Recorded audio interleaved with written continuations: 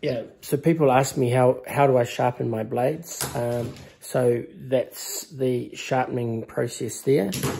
So this is 1600. So when I'm starting off like this, you can see that there's a taper in that knife that is put in there.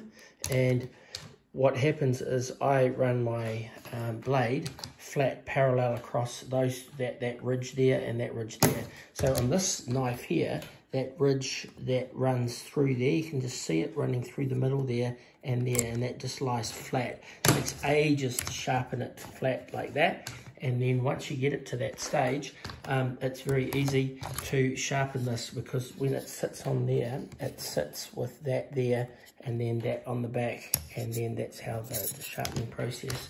And so you just go backwards and forwards like this, and resting on that edge and that edge, and then that just comes up with a beautiful.